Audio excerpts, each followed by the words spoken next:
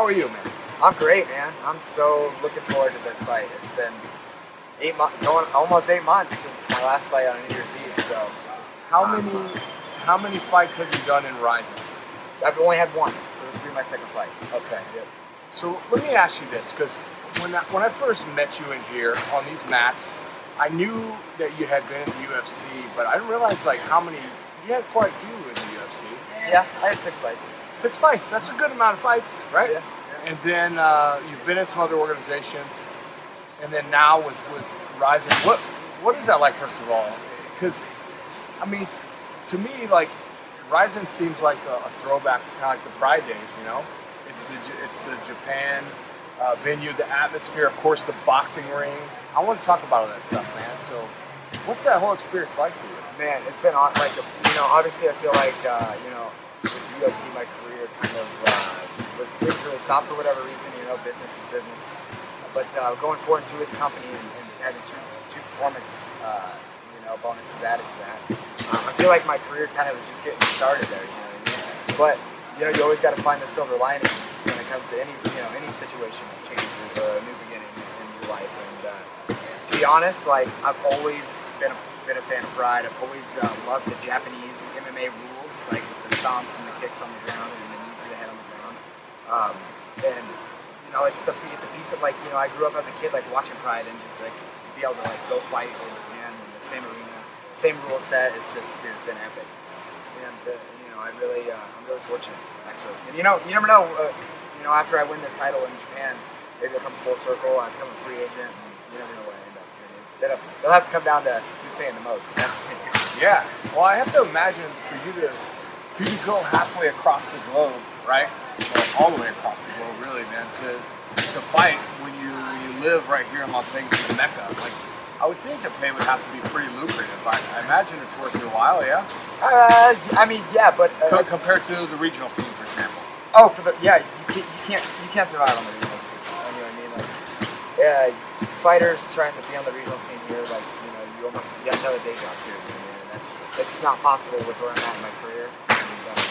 And, so yeah, I mean, it's financially stable, but you know, I'm not really doing it just for the money. But I'm doing it because, you know, I feel like I have a really good shot to win a world title, and I'm seizing that opportunity with everything I got. You came from a wrestling background originally in Iowa, right? Growing up. Yeah. And so the biggest difference that I see in an organization like Rizin is obviously the ring is a factor, you know, because as a wrestler, you know, you want to have the cage. So that's the trade-off. You talk about those rules. They do have those rules that are a little bit more aggressive and, you know, allows you to do more. But what's it like taking the element of the cage away? Does it change the way that you approach the fight? Without a doubt. Yeah, completely. The whole fight changes, whether you're fighting Japanese rules or American MMA rules. And not having a cage too, you know what I mean? Like, that's a weapon that you don't get to have when you're in a ring. But there's a trade-off, you know what I mean? Like, in a cage, you can press somebody against the fence and really wear them out and drain on them and cause them, you know, you can really just smash them into the fence, you know? The ring, you can't do that, but your arms can slip through to the body. You can get nice body locks too, so I mean, it's, there's definitely like a a trade-off there too. Plus, like, you know, the Japanese way, it kind of entices more of a finish, more submission and more knockout kind of fights. Whereas opposed to like American, sometimes you can see like wrestlers going out there and just laying on somebody and eking out a win. Like, that doesn't work over there, you know what I mean? So you got to fight to finish the fight, and that works for my style anyway. So that's a good point. You know, I didn't think about that. You know, there are other like advantages actually, like the body lock, for example. And Max Roshkov was telling me, you know, he likes it because, you know, he fights a lot in FFC here in Las Vegas, and they fight in a ring as well. Oh yeah. And he's like, you know what? I like it because if I put a guy on his ass, he ain't getting back up because you can't use the cage now to wall walk. So yeah, it's a totally different. It's a totally different dynamic. Totally different fight. Yeah, totally different fight, man. You got, you know, you're getting up from the middle. Like, you know, the cage is a good weapon. I mean, it's a good ally, but it's also an enemy too if you're fighting somebody who knows how to use the cage. So it's just one more element of the fight that's not in there. But you know, where the cage is taken away, there's 2 or 3 more elements that changes the fight too. You know, get stomped when they're standing on the, you know, when they're standing. Get kneed in the head when you're supposed to be grappling on the ground. You know what I mean? Like, it totally changes the fight. Oh, I lied. There's one more thing that I didn't. This is Johnny Case, by the way. Johnny Case. I never mentioned your name when we started. It'll be on the headline in the YouTube video. But I wanted to talk about your nickname. I always love talking about nicknames. And I don't think I asked you this when I talked to you a while back when you first came out here, because I didn't know your nickname. Yeah. Where does Hollywood come from? So I grew up in Iowa. I grew up, you know, kind of like that. I was a kid. I was into like motocross, kind of like surfer kind of look. I had like had blonde hair back then, so I kind of looked like a California kid anyway. And my first 2 fights were like highlight reel knockouts, like a 30-second knockout and like a minute 15 knockout. And then I was on my way into the fighters meeting for my 3rd amateur fight, and the promoter's like, "Oh, here comes Hollywood! Here comes Hollywood!" And then it stuck, man. I like that. I have a similar story. Not as cool. I didn't knock people out, but actually had that nickname as well at one point as a drill sergeant. When I was a drill sergeant, I remember the first time that I had ever we call it a cycle. You know, you pick up a new cycle, a new platoon, you know, of privates to train, and on day one, of course, you know, you want to break them in, get them used to the environment and stuff. And I'm a pretty intense guy, you know. I used to be a heavy metal singer, so I'm just used to being really intense and like.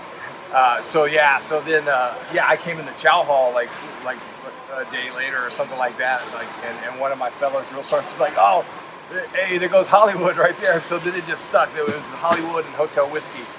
So we have that in common. Of course, my fighter nickname was the Rockstar. I told you I was a metal singer, so I decided to go with the rock star. Hey, a rock star and a movie star. Those are like the 2 best things. Right, exactly. Yes, or an MMA. Or a fist fighter. Yeah, that's pretty fucking. That's pretty fucking cool too, man. That's really awesome. So let me ask you this: like, how much weight do you need to lose before you weigh in on Friday? Weigh in Friday? Yeah, I'll weigh in Friday. So my weight's pretty good, man. Like, you know, obviously I've been training consistently since my last fight. I was supposed to fight back in April. That didn't happen. And then they told me I'd fight in June. That didn't happen. And then now here we are finally fighting in July. So those fights that were canceled, did you have opponents lined up? Yeah, but it was never like finalized. Like, there was never like a bout agreement in place. Right. Was that on the promotion's end, or did you get injured? No, I don't think it was the promotions. I think it was more or less the fighters. Like, because the one guy, we had everything like we were negotiating. You know, Rizin's cool. Like you can negotiate rules there too. So you can use like the 10. If you guys want to fight the 10-minute first round, 5-minute second, you want to do 3 5 minutes. If you want to use elbows or no elbows, like it's pretty cool. So we were. Oh, that is awesome. Yeah, it's really cool, right? It's like Pride didn't have the elbows, and that was one thing I thought was weird. Yeah, like, you can stomp a guy's face, you can't elbow him. Yeah, they want the clean death. They want you. They want an unconscious body, you know, and elbows tend to cut instead of a cut. Yeah. Okay. So that's it's a little more efficient. That's interesting, man. Okay, so continue the negotiation. Yeah, so we were negotiating the fight, and we had the rule set, everything. Money was good, and then we were deciding on the weights. And he wanted to fight at 60. I said, or no, he wanted to fight at like 70. I said no, I'll do 60. And then he wanted to fight at 65. I said no, 60. And he said 60. And then we got a call the next day and he said, "You're not fight." So I think it was kind of like he was just kind of, you know, didn't have a lot of the negotiating power with the promotion, and then kind of had to dip tuck at the last minute and fight. I don't know. Yeah, and if he's a guy that's comfortable fighting at 70, Cesare probably isn't going to make 60. Yeah, maybe that's what sunk in for him. So anyway, tell us about the guy who did agree to fight you this weekend. So I'm fighting Satoru Kitaoka. I can't pronounce his last name. It's hard for me, being American, but Satoru, he's a veteran of the sport, man. This will be like his 73rd professional fight. Jeez. He's got some wins over some big name veterans. You know, fought in there with the biggest names. You know what I mean? Masvidal, Daly, you know, Carlos Condit, like. You know, the list goes on. No kidding. Yeah. So the guy's a legend in the sport. Big legend over there, obviously. So you know, fighting a guy like him is so awesome. You know, it's good for their stock. Plus, you know, I'm ready. Like I feel like I've been just getting better and better and better. Made some life changes and just really made all the difference in how I approach my days, how I approach my training. I'm excited to fight, man. I'm ready to be a world champion. One of the things too that's interesting about Japan and the culture and the fighting culture there is, like, you know, anywhere else you go in the world, like anywhere in the States, any other country, if you're not the hometown guy, like people generally don't like you. You know, they're kind of rooting against you. Japan, they appreciate the gamesmanship so much that they actually, I mean, sure, they're going to probably, you know, root for, he's going to have a lot of fans. Sure. But you're going to be beloved as well. And if you beat him, like, you're not going to get booed. Like, they're going to show you a lot of love. For sure. That was the craziest thing, man. So I was lucky enough to have my UFC debut in Tokyo at Saitama Arena. That was where I had my UFC debut. Wow. One fight of the night. So then I come back for my first fight with Rizin, my second time fighting in Japan. And, you know, we're at the weigh-ins. And I had just as many people cheering for me in the crowd as my opponent did. So it was, you know, I was like really kind of blown away by that. You know, like over there, the whole culture around MMA is so much different there. It's like they care about your spirit, they care about like the fighting, the one-on-one combat, and they kind of look up to, you know, those kind of guys. You mean the fans aren't toxic like they are here? Yeah, they're definitely not toxic, man. they you know, like MMA fighters are like the highest glory over there. Like they have so much respect for us and treat us like rock stars, man. Like, it's really cool. Speaking of rock stars, like I know a few cats that have, you know, toured over there, and they're like, dude, it's like you're the Beatles. Like they go crazy. So what's it like for? I mean, you know, that treatment. Like what's gonna like talk me through what happens when you get there and you land, you get settled in. Like what do you do up until the fight?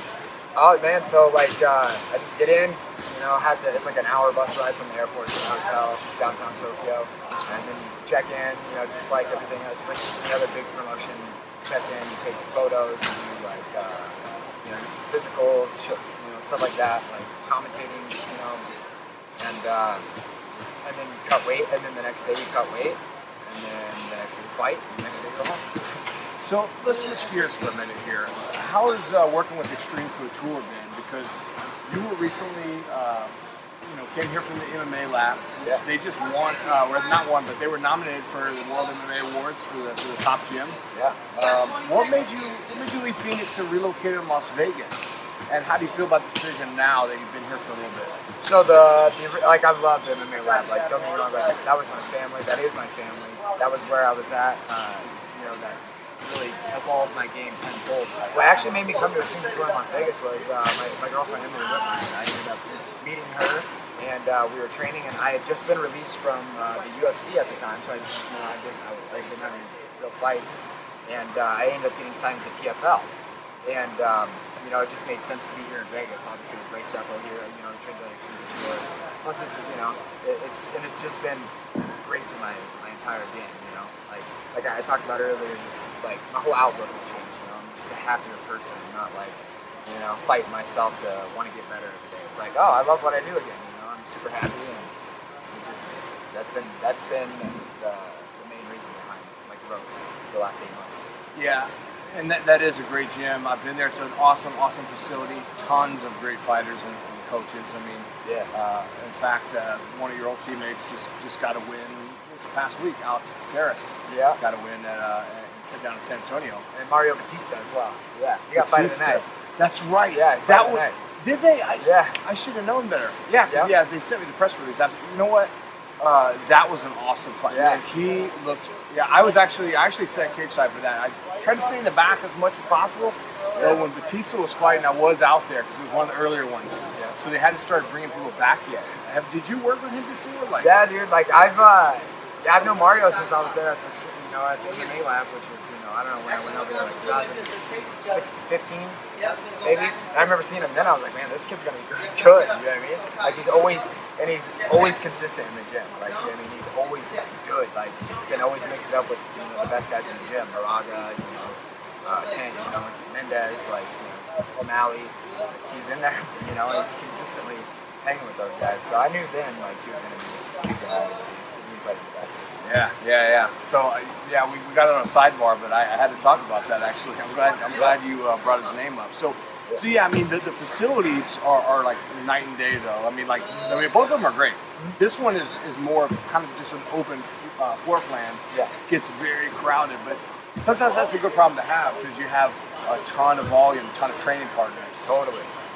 Are you here permanently now? Because as you've probably seen since you've been here, sometimes this can be kind of a transient place since it's in Las Vegas. Sometimes you get people that just kind of pass through. They'll maybe come here for their camp, and then they're not a officially part of the team. I think you are, though. I've pretty much seen you every single day since you first got here. Yeah. I live here in Las Vegas. Yep. I mean, this is the primary gym I train at for sure. You know, if I get you know, like missing the MMA lab, and that's cool too because both the gyms here, everybody loves each other from both gyms. So you know, it's nice to be able to just take a quick drive across the desert and go roll with some of the old friends, go trip some of my old friends. So it's kind of nice. I mean, it's the freedom of training is really good. You know, like just being on good terms with both gyms, and both gyms kind of having their own like hidden gym, you know, or you know what I mean, like hidden rewards to each gym. So it's awesome, man. But yeah, Extreme Tour is my primary for sure. So when you go over here to Japan and you fight this guy, what would be your preferred way to win the fight? If you had it, obviously everybody wants to get in and get out of there, but everybody also has a favorite way that they like to win a fight. What do you want to do? Super exciting knockout. You know what would be really good? Like if I could drop him with a right hand or like a right head kick, and then follow with some nice soccer kicks. I think that's always a brutal way to finish a fight. You know, I'm not trying to be brutal. I'm not trying to, you know, cause him bodily harm. But I think that's a pretty. What's the word I'm looking for? That's a pretty intimidating looking highlight reel. You know, seeing someone getting soccer kick, like, oh man, that guy's a bad son of a bitch. That's gnarly. Yeah, I think about Shogun versus Rampage back in the day. Exactly. Shogun, Rampage, also Vanderlei Silva had a couple, like, you're like, oh Jesus, I don't want to take any of that. So. Those are legendary. Legendary. That's the word I'm looking for. Yes. Those are timeless. They last forever, and they're just they're so awesome. So, tell me, Hollywood, where can we watch this fight? So you can order the app Fight TV, and they will tell you everything you need to know. It's like $20 starting off. So. Okay, so it's like a subscription service, but then all the content, it's not like a pay-per-view, in other words. Nope. You just get the content. You get all the content on Fight TV, and it covers like Muay Thai fights, there's boxing, there's jiu-jitsu, there's wrestling, there's MMA from all over the world. So it's definitely worth your buck to check out the app. One of your teammates walked by here earlier, Puna. One of the first guys to win a UFC contract on Contender Series. Did you get a chance to?